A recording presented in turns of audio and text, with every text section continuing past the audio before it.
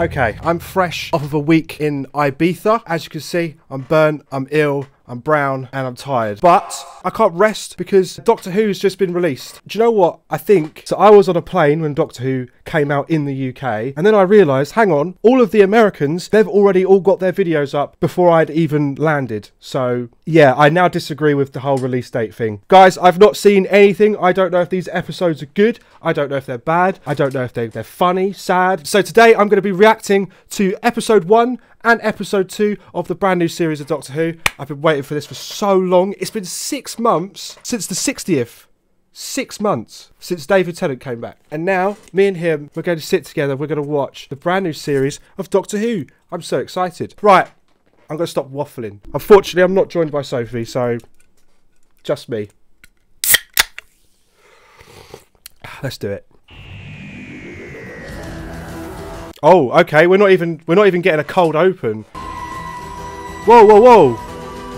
Oh, they fixed it! They fixed it! Oh my god, yes!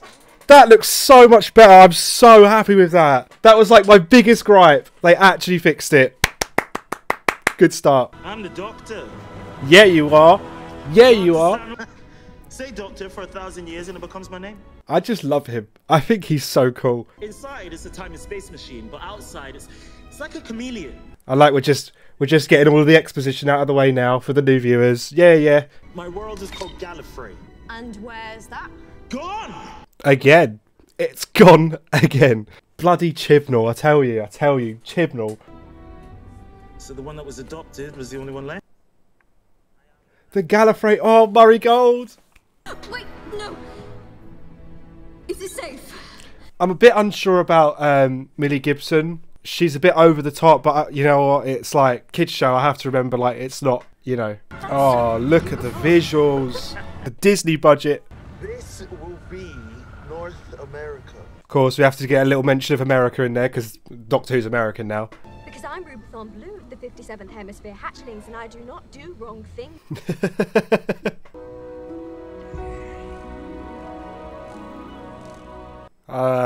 Yeah, I don't like that. I know what they were trying to do. The whole joke on the butterfly effect. I don't like that. I didn't like that at all, actually. Oh, wow. Look at that. I love the way the TARDIS lands in now. It just smashes in. Most of the universe is knackered, babes. Most of the universe is knackered, babes. I've realised, like, most of the trailer footage has been in this opening 10 minutes. Wow. So why did it give me the shivers? Oh, God, I can already see the YouTubers coming out being like, this Doctor is a pussy. This Doctor is a pussy. He runs away, he's a pussy, and he cries. Oh, that's horrific. We went to the stars. Bit cringe. Bit cringe. I don't have a people, I don't have a home. I don't have a boss or taxes or rent or bills to pay. I mean, I appreciate this moment and all, and it's nice, but and I get this isn't Russell T Davies's fault because this is Chris Chibnall's doing. I'm so tired of this Doctor has his planet taken away and he's a loner again, and oh, it's been 20 years since this arc started. We came through it, and then Chris Chibnall's like, nope, destroy it again, and now I've got to go through it all again, and I'm just like really tired of it. Carla, phone her. Your mum, Ruby, call your mum. This is literally the end of the world. I keep getting these temperature fluctuations. I'm flipping up safety bulbs 10 to 6. Oh no, no, no. We've been waiting for an awfully long time. Oh no, no, no, no, I don't know. Space babies! I'm a bit thrown, to be honest. Hello, Daddy. Hi, Daddy. The baby looks terrified. I got you.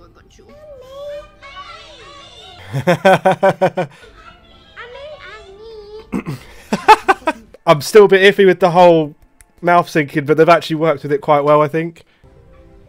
Nobody grows up wrong. It's a nice little message to send out there. The Pokemon. The Bogeyman. So scary. Why is the Doctor doing this? It's so sadistic. Who is that? It's snowing. Okay. And ice, it's snow, and we've got... Something so weird's going on. I'm so confused. I mean, it's obviously all going to be explained, isn't it? If you leave this to sync up, Well, that's convenient, isn't it? How convenient is that? That's the fate of every refugee in the universe. You physically have to turn up on someone else's shore. Is this political commentary I'm tasting? That's Eric. He's got a little wooden sword. I'm doing what Ruby says. What? Oh no, Ruby's just got a child killed. That's not good. Oh no, Ruby, what have you done?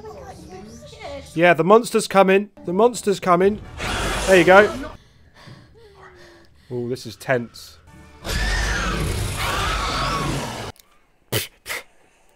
I didn't even jump. Piss off. Oh! They just once upon a time in Hollywood did it. Man, that's a good word. Spoon. What the bleep bleep is that? the machine made it tall and big and noisy, and it built it out of... Fecal matter. Poo? Ruby, I have traveled the universe. It's poo, innit? And seen a bogeyman is made out of what? Bogies. It's bogies. It's so stupid, man. This is so stupid. I like how there's still a bit of naffness to the monster as well. It's being sucked off! It's being sucked off! It is one of the children, Jocelyn! Is it one of the children? I thought it was just made of bogies. How do you keep... I mean, the shots look great, but I'm a little bit confused. Maybe I missed it. Did he say it was one of the children? As far as I was aware, it was just a thing the computer generated made of mucus. I'm not buying it. We can't pull this number. Oh, now he's being sucked off too. Push the button and let me know. Save the day. Look at that. All of you. I'm a little bit confused. I can't lie. I must have missed something because I'm not following. For 6 years, a great pile of Nanny filter. fizzle. Such cheap humour, that. Oh, that's just pure methane. Love that. He's asking her to move in. What sort of Christmas is this? It all started with this man. Yeah, I like her. What the blinking flip?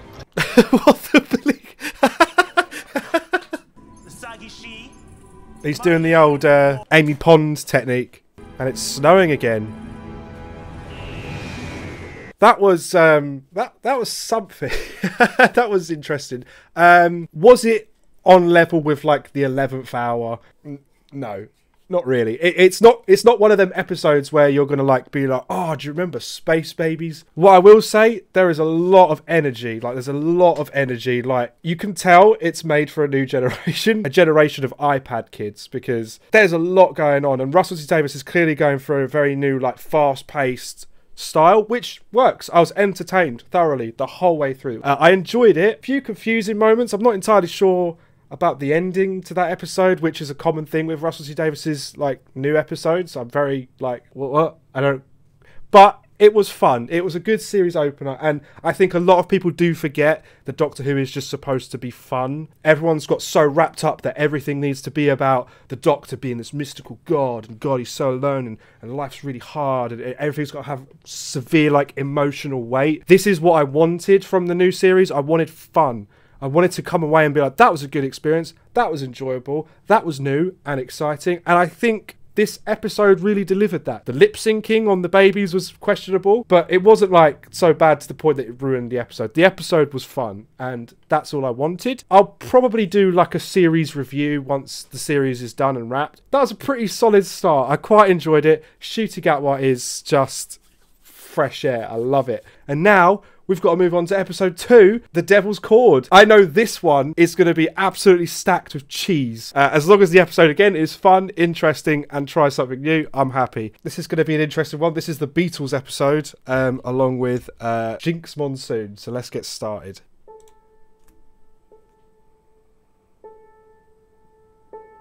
1925. Can't you play something more exciting, sir? There is one thing you might like. It's called the Devils Chord. Ooh. Makes you shiver, doesn't it? Anyone could play that chord. That was very simple. Okay, never mind. I'll take it back.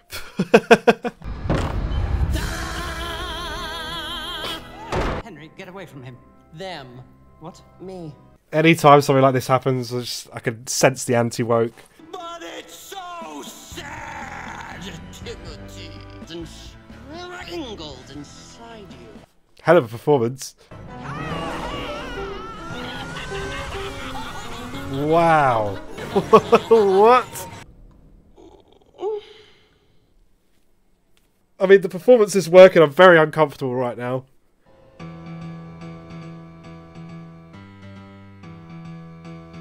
Okay. I just think it's so different. It's so cool. And this, I'm so glad. Is this the musical episode? I'm very, very worried about it. I want to see the Beatles recording their very first album. That is amazing. amazing. Yeah. I'm very interested to see how they go about this, because I know that the copyright to use the Beatles music is like one of like the highest prices. I get that they've got Disney budget, but they ain't got that kind of budget. It's all in the air, you hear it everywhere. It's so cool. I've missed it. I've missed it. And how do we get in? Won't they ask who we are? Are we going to see the psychic paper? Oh, yeah, there's always a Janet. Wow, I was expecting the psychic paper. We got something, albeit convenient, interesting. I've got a dog, he's called Fred. My dog is alive, he's not dead.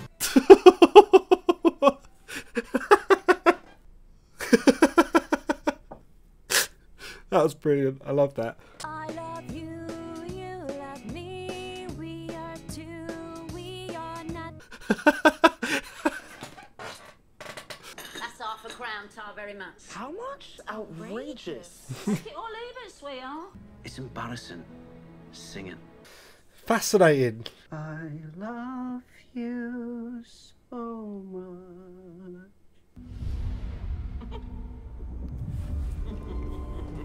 It's so cheesy. It's such an interesting premise, though. Yeah, this is brilliant. Do you know what you are with your ideas, pal? Disgusting. You are disgusting. He's got great eyes, by the way. I live over there. That's cool. I'm there right now. 1963, I parked the TARDIS in a junkyard, and I live there with my granddaughter Susan. I'm glad they somewhat addressed that, because it's like, it is weird to think about. The sonic screwdriver's pink! My opinion on it might change now. I quite like a pink sonic screwdriver, that's cool. Oh, hang on a minute. That's a Murray Gold piece. That's been used before. Ah, I can't think of it off the top of... That's a Murray Gold piece. I'm going to have to YouTube it. Oh! That's the giggle. No way. Yeah, I mean, obviously they were going to be linked. Okay, so this is the toy makers sort of doing. You called. All this is happening because David Tennant decided to pour some salt on the edge of the universe. I forgive him, though, because I love him. I heard music. God, they're great, aren't they? What a performance. Jump scare coming. Jump scare coming. What is happening?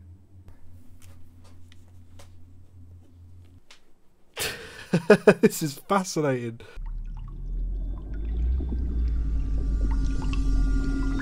Oh, Granny's going to play some tunes.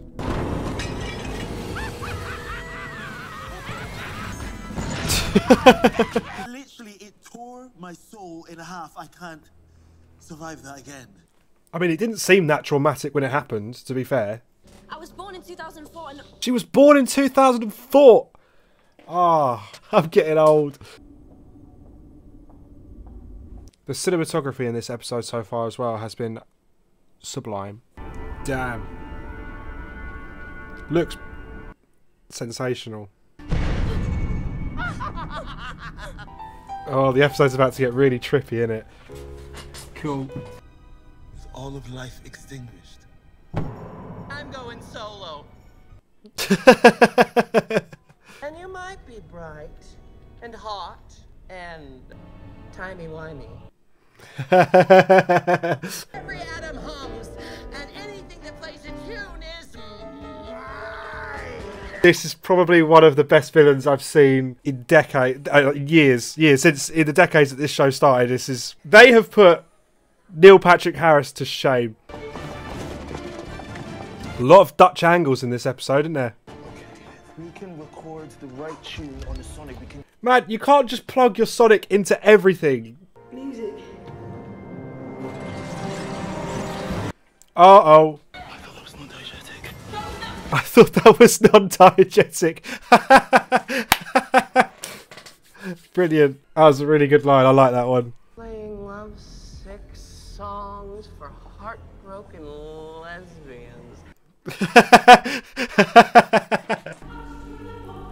This is like something else. I can't even react because I'm just like, beautiful. Yeah. Music battle. Okay. What am I watching? What's going on?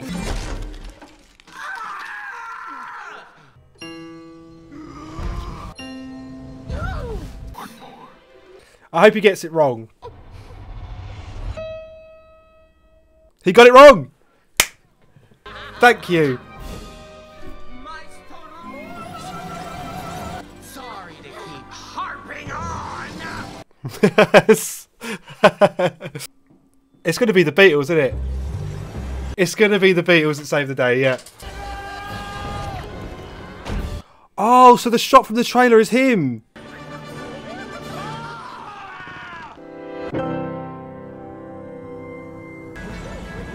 Wow.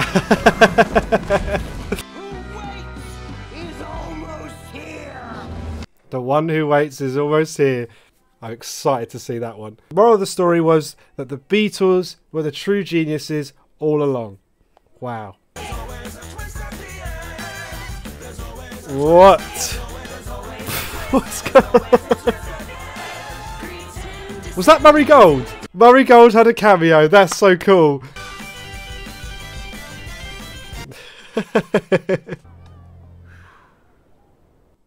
That was something.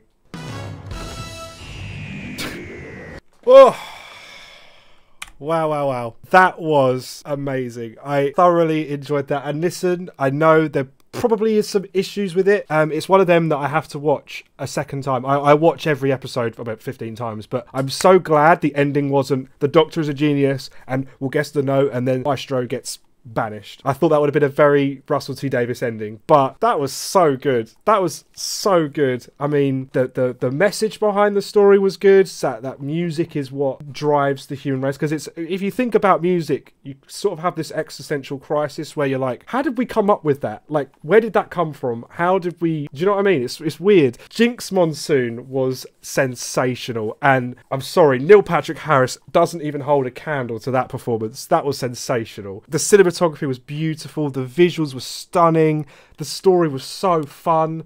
That is what I've been missing, and that reassures me so much that the show is back on the right track. You can put all your identity politics arguments out there. Oh, they've mentioned lesbians. Oh, this person's black. This person's Asian. This person's what? Who cares? And I can guarantee these anti-woke YouTubers, and I know I harp on a lot about it because I'm so tired of it. These anti-woke YouTubers, if they just put their mind away from the message and actually just watch the story, that was about as good as it gets in terms of a good, fun Doctor Who story, which is leading up to something more dark, which I'm so excited for. That was such an experience, and I'm so glad it was good. It was so good. I will watch them again and proper break them down and really analyse what the issues are, what's great about this series so far. Ultimately, all in all, I had a great time watching it, and that is what is important. And people do need to remember this. Like, it doesn't always need to be so serious